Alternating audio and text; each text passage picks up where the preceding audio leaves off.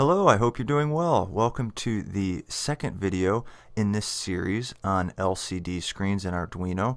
In this tutorial, we are going to talk about how to set up your LCD with Arduino. Now, it happens to be extremely easy, but there are a couple things that I wish I would have known going into it that were extremely frustrating as I was trying to set up the circuit. Here's really the bottom line, how these LCDs are set up. They're all rather standard. There's 16 pins associated with these screens. Mine's numbered. My pin 16 is here and pin 1 is there, so it's 1, 2, 3, but they're not numbered.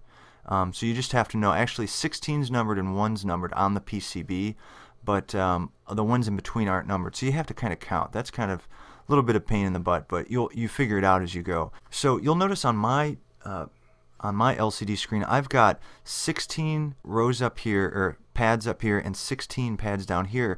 And actually, you can imagine them as the exact same pad, and because they actually are connected to the same pin on this LCD. But what that allows for is if it starts getting really busy up here with connections, then instead of having to use all the connections up here, I could use a couple down here. So I mean, let's say I had an enclosure that I was going to put this in, and I didn't have a lot of space up here. Maybe I had enough space for 1 or 2 wires. Well, then I could use the other wires down here, and it's, like I said, it's almost you can imagine it is the exact same pad. Okay, and then these pads are what you connect. You use a wire and you can connect them to the pins on your Arduino, and that's what we're going to get ready to do here shortly. We'll talk about how to set them up. Now, I just want to make a quick point. So mine, it's really nice that I've got this top and this bottom because I wanted to use alligator clips like this to set my circuit up first as I did prototyping. But you'll notice with alligator clips how close those contacts get, and if you don't have a nice steady connection, then the output on your LCD is going to get garbled. So you will learn very quickly that you can display Japanese on these LCDs because the signal that comes through is going to be all funky and it's going to look really weird. I had some thin alligator clips and I had some fat alligator clips. I tried to use as many thin as I could, and then I even used this hookup down here, which really isn't even supposed to be used for this type of thing, but it had a nice small connection wire, so I was trying to use that, but it just didn't stick to the PCB very well. So for the rest of these tutorials, I've decided I'm just going to go ahead and solder in wires in the necessary places, because using the alligator clips, like I said, it was just I didn't have a really good connection to the Arduino, and it got to the point where I was getting frustrated. So I thought, you know what, why don't I just go ahead and solder it, make my life a little easier. Now, if you don't have a soldering iron, it's not impossible. I totally was able to get it to work with some alligator clips, but my recommendation is just get some really thin-nosed alligator clips if you can. So that was kind of my solution. I mean, I suppose you could, especially with a spacing like this, you could solder on some pin headers and kind of take care of that, but for me, I'm just going to solder wires right to that thing. So in the future videos, that's how you'll see me setting this up. But now let's go ahead and take a look at the schematic of how this is actually set up to your Arduino. What wire goes to what pin on your Arduino. To set up an LCD, well, you're going to need a liquid crystal display. Now the one I'm using here is a 16 column 2-row LCD, and it is Hitachi HD 44780 type. Alright, so it is compatible with that chipset.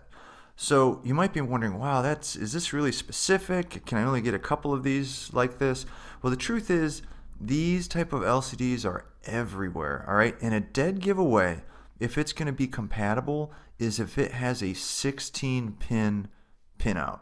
So if there's 16 little solderable pads on it, or 16 little pins depending on the type of module you buy, you can pretty much guarantee it's going to be Hitachi HD 44780 compatible. All right, so that's kind of your giveaway. If it's got 16 pins, you're probably going to be good there.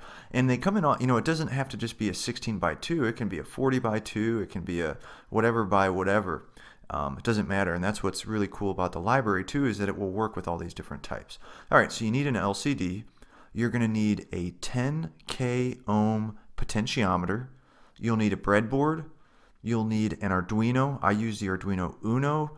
Revision 3, you can use just about any Arduino board out there, will work fine. And you're going to need a ton of jumper wires, probably at least 23. And again, if you recall from what I said at the beginning, if you're not going to solder the wires onto your LCD module, you'll need alligator clips. And ideally, you want to get really narrow alligator clips.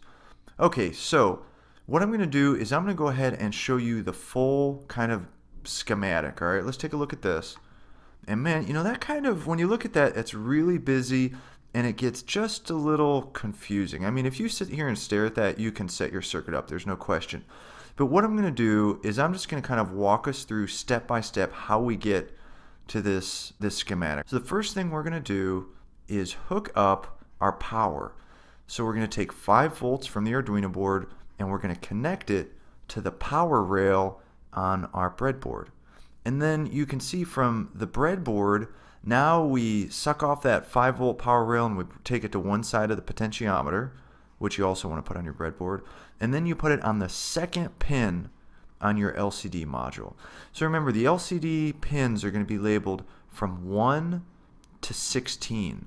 So when I say pin 2, I'm talking about the second pin on your LCD module. Now, those may or may not be labeled, all right? Likely, you'll have at least one number on there, so you'll know where number 1 is.